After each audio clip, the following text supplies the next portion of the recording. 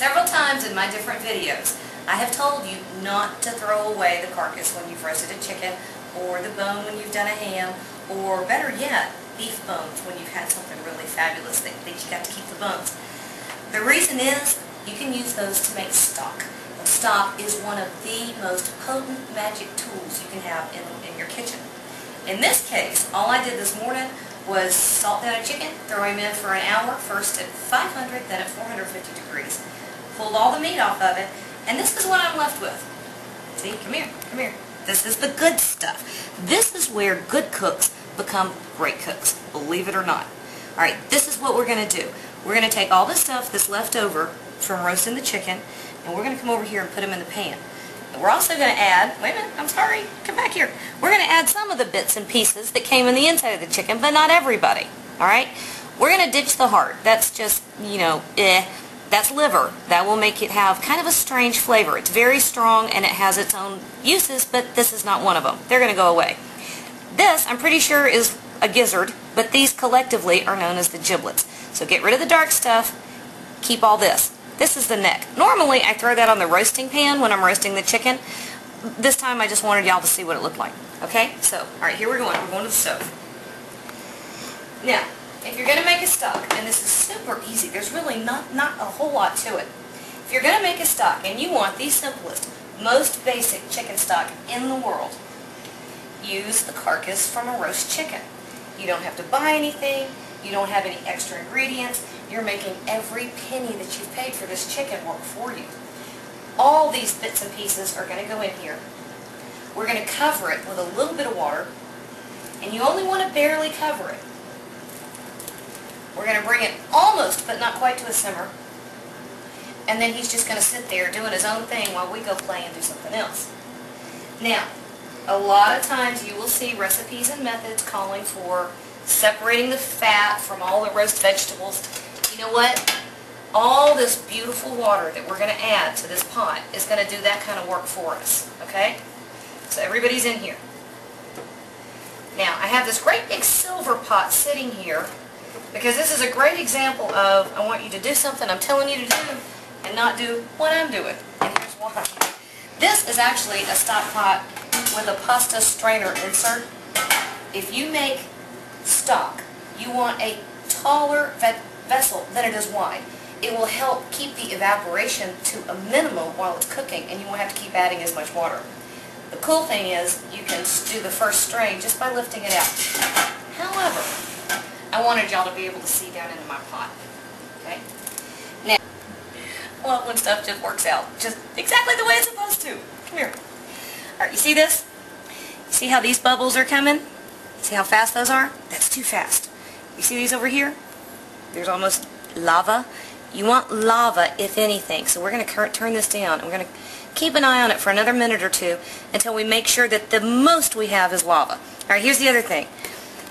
This is how easy this is. I was getting ready to make chicken pot pie, and I had the bits and pieces and ends off some vegetables. I threw them in here.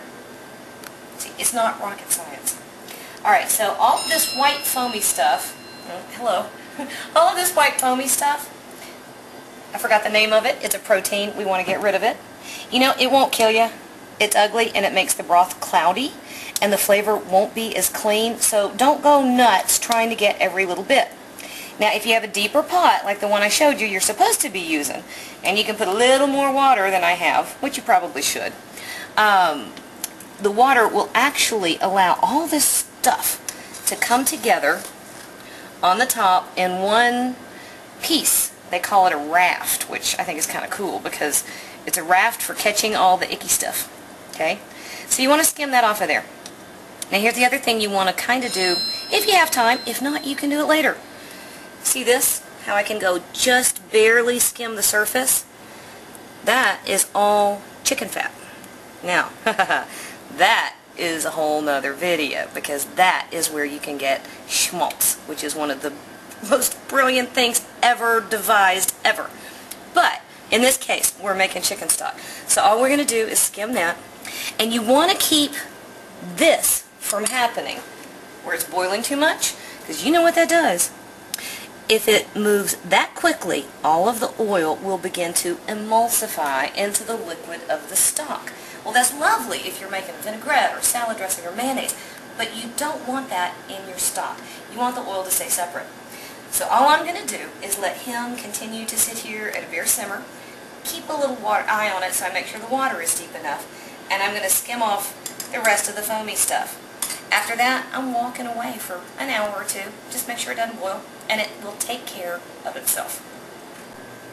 Alright, if you have time to let this go for 3 or 4 hours, great, go ahead, because it's just going to get richer and more fabulous the longer you let it sit.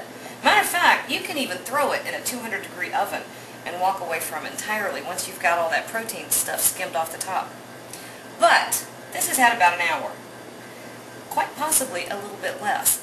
And I happen to have to pick up my children, and we've got soccer games, and I have to get their supper ready, so I don't have time to mess with it. I'm not going to. I am going to wrap this up right now. So this is a fat separator. If you don't have one or can't find one, it's not really a big deal.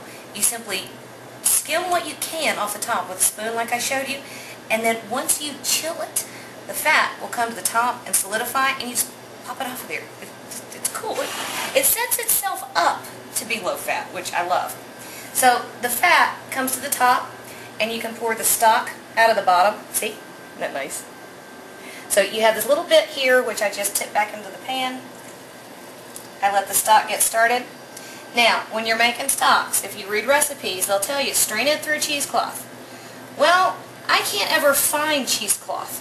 What I can find are either cheap 100% cotton handkerchiefs, or 100% cotton, make sure it's cotton, and make sure it's been washed a few times so that it doesn't give you fuzzies. It's just a cheap cotton washcloth. The cool thing about that is you can wash it, use it over and over again.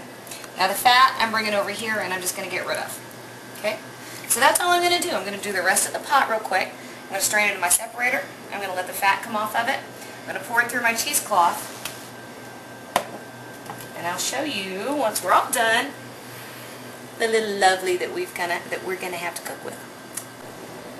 Alright, that's it. That's all there is to it. I strained it off. I removed as much of the fat as the fat separator would allow. And this is what I have left. I have all of this beautiful, rich, golden, delicious chicken stock. Now, you know, I've said over and over and over again, taste everything. And in this case, I did. Now, I will say with a stock, one thing you want to keep in mind is it should be under-seasoned at this point, unless you're going to have it just like it is, which, you know, I've done that quite often. The reason is you want to be able to control the salt in the final recipe. This allows you to do it. And if you used a roasted chicken or one that you had brined, then there's going to be a good bit of salt in there. So be careful with that. Don't salt it until you're ready for the next application. Now, almost all the fat has come off, but you see, I've got just a little bit left right up here. That's not a big deal. For one thing, when I stick this in the fridge, all of the gelatin that came out of the connective tissues in that carcass are going to thicken this up and give it a little more body. The fat on top is also going to solidify, and I'll be able to pop it right off. But you know, fat means flavor, and that much to this much stock, I'm not worried about it. So I'm about to make chicken pot pie and use it just the way it is. One final note. You know, color means flavor. This is commercial canned chicken broth. And this took us maybe a total of 10 minutes of effort. Not only did we utilize every penny that we paid for that bird, we got every scrap of flavor that we can manage out of it. So, would you rather have that or this if color means flavor? That's a no-brainer. And when you cook with this, you are absolutely going to look like the best chef ever. So give it a try. It takes almost no time and very little effort. And you'll look really good.